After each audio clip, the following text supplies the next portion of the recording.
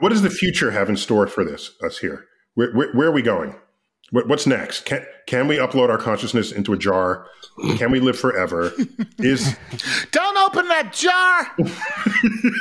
It's your great-great-grandfather! You kill him! Meanwhile, I don't think we can upload ourselves into the cloud. I worry about that whole way of thinking. I think it's the latest manifestation of kind of tech bro hubristic singularity nonsense that we don't really need. So if we're saying that somewhere along the line, Anil, artificial intelligence will have consciousness. I mean, David Chalmers seems to think that will be coming in a few years' time. We've got the silicon intelligence that we're very familiar with, but there is a synthetic biological intelligence. Is the biological intelligence more disposed to sort of following the human thing of consciousness?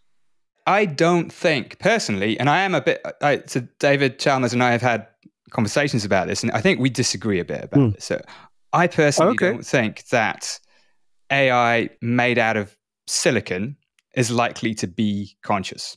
I think it might be very persuasive to us that it is, but I think there's some good reason to think that it won't be. This doesn't mean that it's impossible to build synthetic consciousness. The question is just how similar does it have to be to biological consciousness? Does it have to be made out of the same stuff? Does it have to be made out of neurons or carbon? Or could you do it in another material? I think it's an open question. I think artificial consciousness for me is much more likely to arise not in the circuits of some future language model, but in laboratories that are building things like organoids, brain organoids, which are made out of the same stuff. So these brain organoids, they're made out of actual neurons, human neurons in many cases, derived from stem cells. So here, like a whole level of uncertainty goes out the window. It's made out of the same stuff, so we don't have to worry about whether the stuff matters or whether consciousness is something that a computer could have. But the reason we get less worked up about it is because, at least so far, these organoids, they don't really do anything very interesting. They just sit there in a dish. And so we don't think they're conscious. Our psychological biases are not exercised in the same way. But as they get more complicated, as they start doing stuff, I think that's where we have the real ethical worries. If I come to this as a physicist, I will not ultimately distinguish between a neuron firing electrochemically and silicon firing electric. Who cares? Who cares what it's made of? If all that matters is the electrochemical signal. So this distinction that people are making feels very needlessly artificial to me. I mean, as a physicist, there's a big difference between what's happening in a silicon chip and what's happening in a brain. It's not. I agree, but there wouldn't have to be in principle, is all I'm saying. If I get the full electrochemical mapping of your brain and then create it in silicon, I've just duplicated your brain.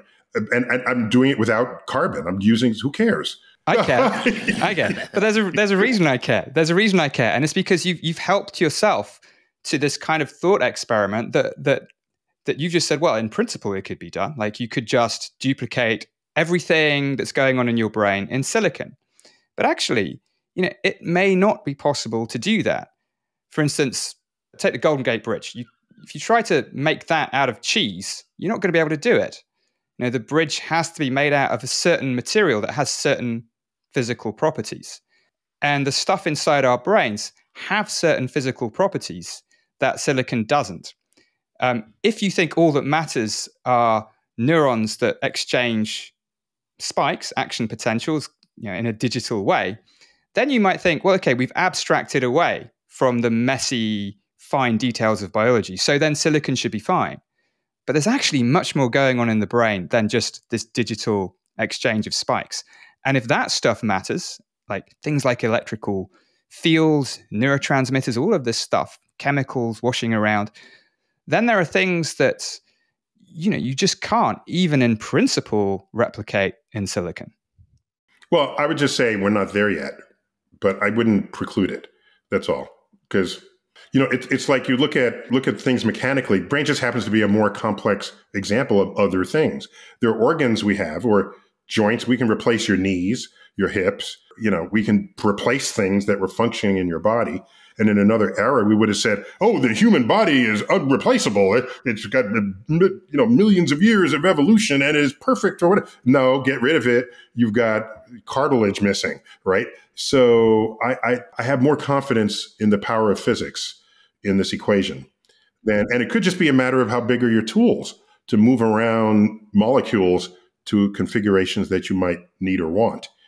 If you allow engineering at that level, well, then of course you can duplicate the brain, but you might still not be able to make it, as a silicon chip.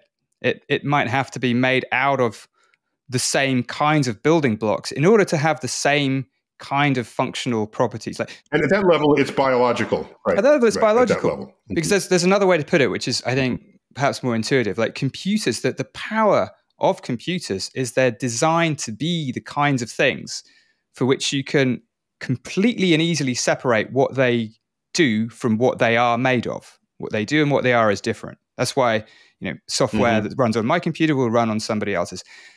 That's actually a very, very special and rare property that you don't find in nature in general. And brains are not the kind of thing for which you can separate what they do from what they are. So just to wind this up a bit, as you surely know, Ray Kurzweil had an updated version of his book, "The Singularity is Near," and guess what the new title is called? Well, it's nearer. It's nearer. The Golden Gate Bridge made out of cheese. The Parmigiano Bridge. It's called "The Singularity is Nearer." Oh, wow. How many focus groups did he go through for that?